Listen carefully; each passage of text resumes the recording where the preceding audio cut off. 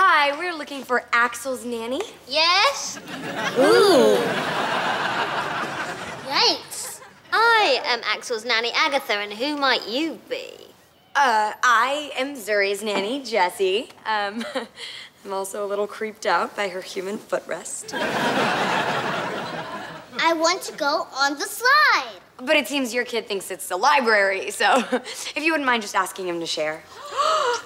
Clearly, you've not been here at this time of day, so you're forgiven for not knowing the rules. From 1 o'clock to 5 o'clock, this is my park, and in my park, Axel doesn't share. I'm pretty sure you don't own Central Park. For her sake, I hope she doesn't own a mirror. And for the mirror's sake. Nanny Agatha, this stupid girl tried to use my slide and made me lose my place in my book. Spoiler alert, the little engine can.